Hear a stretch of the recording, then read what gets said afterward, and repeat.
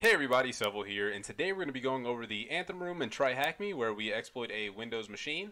It is a beginner's level challenge, so if you're, in the market to kind of skill up in the Windows exploitation, because if you're like me and your Windows privilege escalation is kind of weak, or it could use some work, like anything else, everything, always constantly requires some type of work or practice. So if you're looking for that, this is definitely the box to do that on. It's really fun, pretty straightforward, and if you're new to Windows exploitation or you still need to learn a few things, this will definitely help with that as well. So without ranting too much longer, I'm going to go ahead and hop right into it. As you know, I've already deployed the machine, and I have completed this entire box. I just left the final stage, which is just grabbing the user and root.txt files. However, we are going to go over the task 1 and task 2 and just go over how I achieved those answers. It's pretty straightforward. So let's go ahead and hop into task 1, which is website analysis. So I'm going to go ahead and read this short description here, and we should be good to go. So this task involves you paying attention to details and finding the key to the castle. This room is designed for beginners. However, everyone is welcome to try it out. Enjoy the Anthem. In this room, you do not need to brute force any login pages, just your preferred browser and remote desktop. And it goes on to tell us that we just need to give it a few minutes to boot up and configure. I have already gone to the site just to make sure it is up because I was having issues beforehand, and I just wanted to make sure that it was all good. So the first question to task 1 is let's run nmap and check what ports are open. I'm going to run my standard, which is just nmap sc for default scripts, sv for enumerate all versions, and then I'm going to output that to a nmap directory that I created and call it openports.txt. I have already ran that, so we can just go ahead and cat that file out. And as you can see, we have about 5 ports open, and it's, nothing too crazy. HTTP on its standard, port 80, we have some SMB, and then RDP on 3389, which is its standard for Windows. So that will segue us into our first 2 questions. What port is the web server running on, and what port is remote desktop service running on? So that's pretty straightforward. We know that HTTP is in fact our web server, so that's port 80, and then RDP is going to be on 3389, and that is respectively both of their standard ports, at least for Windows. Well, not so much the web server, but for RDP. And we can move on to number 4 here, which is what is a possible password in one of the pages web crawlers checks for. So if you just kind of look into maybe, I wonder if Web Fundamentals goes over that. I don't think so. I don't know, but I'll have to look into that. Maybe I'll add like a little page there during this little part here. But nonetheless, if it's pretty basic as to what a web crawler is going to look for. It's going to look for what is allowed and not allowed, and you're going to be able to find that in the robots.txt. And if we go there, obviously there's something that's a little non-standard, and that is the password or the string that's at the top. And this is what you'll usually see in a robots.txt. It's never just going to have a string, and if it does, sometimes they try to obfuscate it by putting it in the comments of the of the HTML code. But here we are. We have Umbraco is the best, and that is a possible password that we found in a page that web crawlers look for. So as you can see, that is in fact the answer to number 4. Moving on to number 5 is what CMS is the website using? And that's pretty straightforward, deeming that the potential password is Umbraco is the best. And just a preface before we go any further, I apologize if I am pronouncing Umbraco incorrectly. I've heard 1,000 pronunciations, and I'm just going to pick one today, and we're just going to call it Umbraco. I apologize in advance. But, taking a pretty educated guess that Umbraco is in fact the CMS that they are using, you could further kind of back up your claims by just going to the login page that they have here that is not allowed for crawlers to kind of brute force into. And once we go there, we are gifted with the beautiful login page of Umbraco.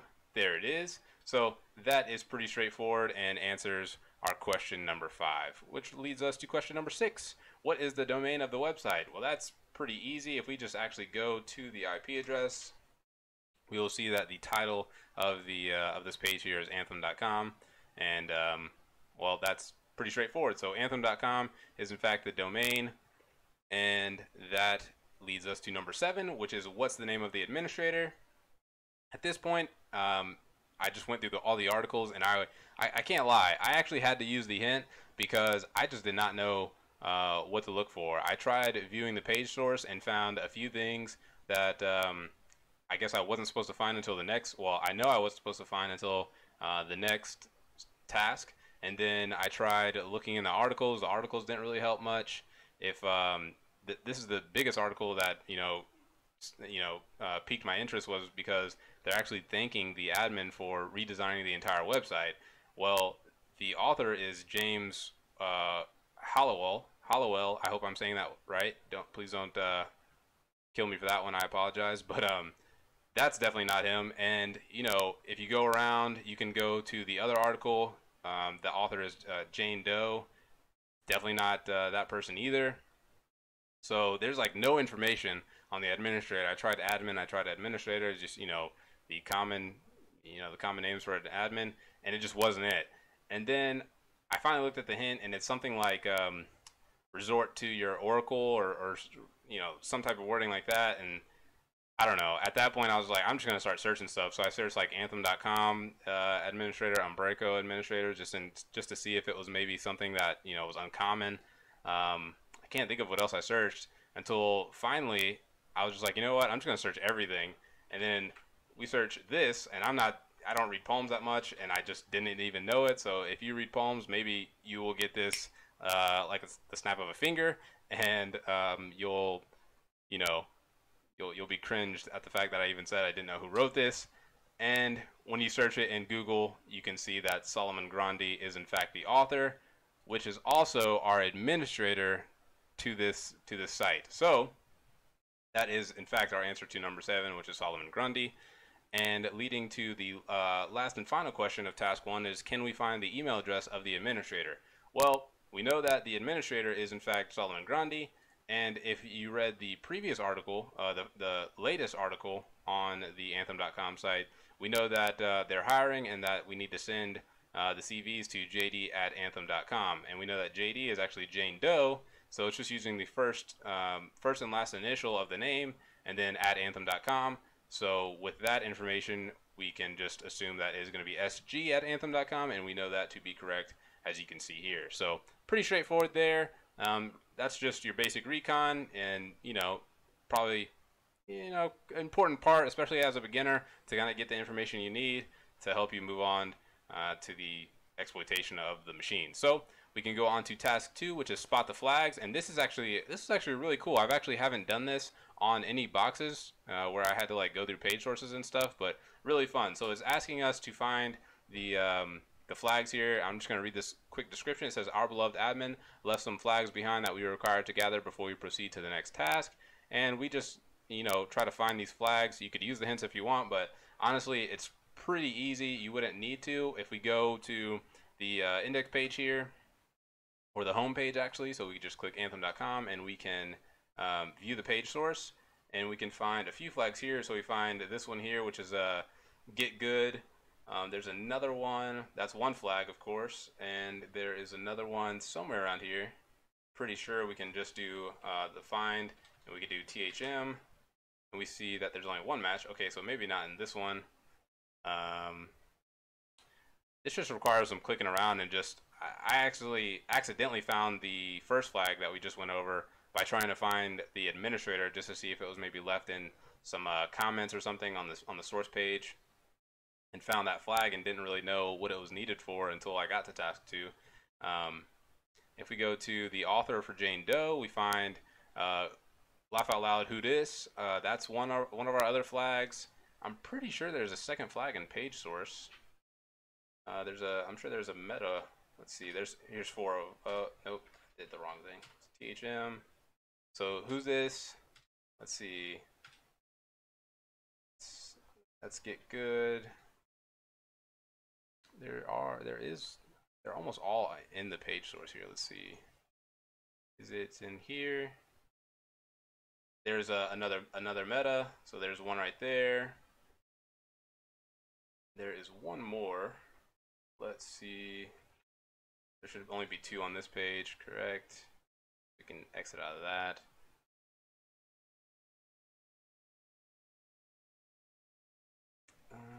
I'm pretty sure if it's not here, it is who uses meta. There it is right there. So there's our 4. You basically just have to kind of parse through the articles and pages and just look through the page source to find the flags there. The way I did it was, instead of just like trying to manually go through each and every line here of every page, or the source page, I just used the find and just did THM, because every flag is gonna begin with THM and then the flag, and of course it'll find it for you. So that's just pretty easy, pretty straightforward. But I did kind of like that little task. It was really fun, and I enjoyed it. So pretty straightforward. You find the 4 flags and you're good there. Moving on to the final stage, which is task 3, and it says, let's get into the box using the intel we gathered. Let's figure out the username and password to log into the box. The box is not on a domain, so we know we have RDP open, so we can use whatever you use for RDP. I use Remina, so I'm going to go ahead and get that started real quick. And once we have that, we can go ahead and plug in some information on a new connection. We're just going to use the IP address of 10.10.197.152. The username is going to be SG, similar to the email that we have, because we know that they're using first and last initial. And then the password is the potential password that we found in question number 4. So we can just go back to robots.txt, and we know that this is a potential password here. And if you didn't already, you could always go to the 10.10.197. You could go to Umbraco and test those credentials as well. So we could do sg@anthem.com. Oops. And then the password from robots.txt, which is Umbraco, is the best. And that should log us in here. I won't wait for it. I'm just going to go ahead and go with Umbraco is the best. We're going to use the client resolution, and we'll go ahead and connect. And we'll accept that certificate. And that should log us in here in just a moment. And as you can see, Umbraco has validated the credentials, and we are on the control panel now, where we can do all of our administrator tasks if we needed to, and that also just kind of validates the credentials as well. One thing I didn't do was actually save those credentials to a file, which is always a good idea just in case you need it in the future. So you could do a creds.txt file, and we know it's going to be SG. For RDP, we know it's SG, and then the Umbraco is the best password, and then for Umbraco login, it's sg@anthem.com and the same password. Oops. And we can save that. So now we have some valid credentials. If we needed it, we can go back to that and use that as a resource. So now that we have RDP and it's open, we see that the user.txt flag is in fact just sitting here on the desktop as usual and as it should be. So we can just open that up. The RDP on this is just a little slow, so bear with me here. We're going to close that or minimize that, and we see that the flag for the user.txt is just newt. So we will go ahead and submit that flag, and we see that that is correct. And now it says, can we spot the admin password? So in order to find that, I actually I try to go a little too above and beyond for this challenge, and I pulled over WinPeas. I ran that, let it run for a good minute, and then began to just kind of go through that and look through, they have Amazon SSM agent on here. I didn't know if I needed to do something for some type of exploitation on that. I was looking for anything that could exploit the server 2019 standard eval. I just looked for almost everything other than what I should have, and then I looked past what I was trying to find. So just to go through it, obviously if you wanted to get WinPeas over here, there's obviously no internet, as you can see in this bottom corner here, but there is PowerShell, so you could just use your PowerShell commands. You could do something like PowerShell-c wget.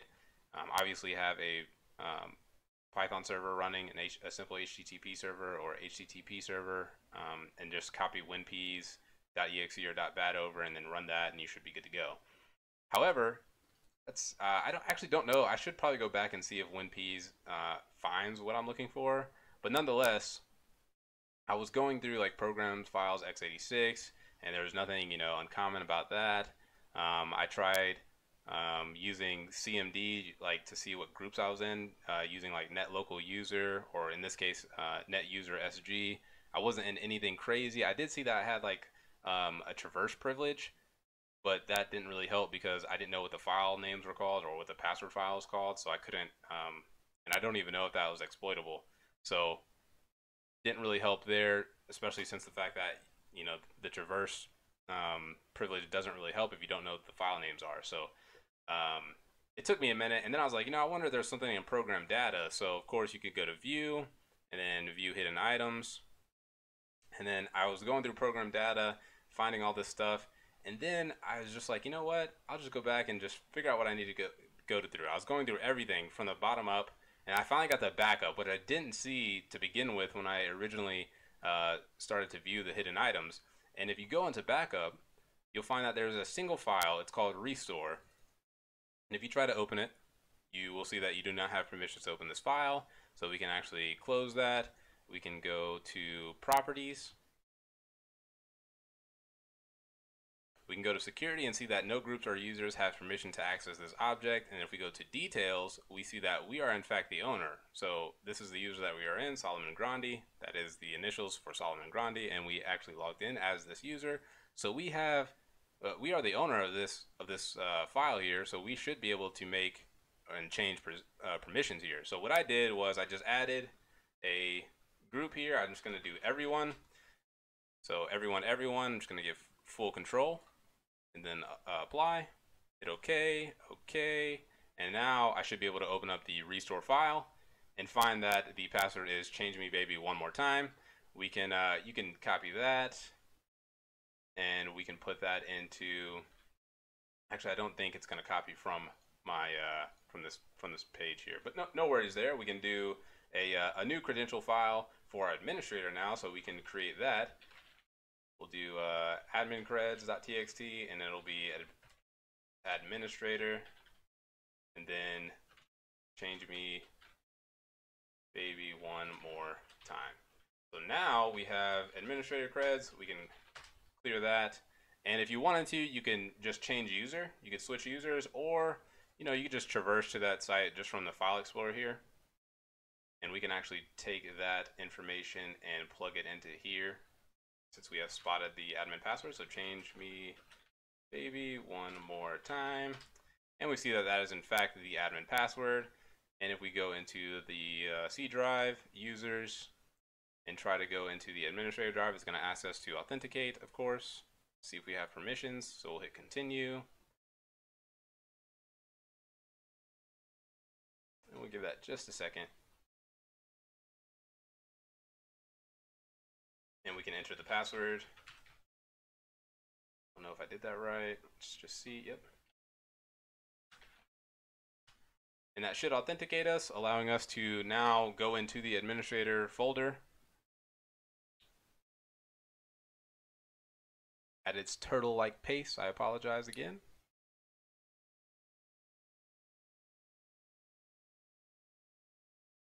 And of course, like I said, you could always just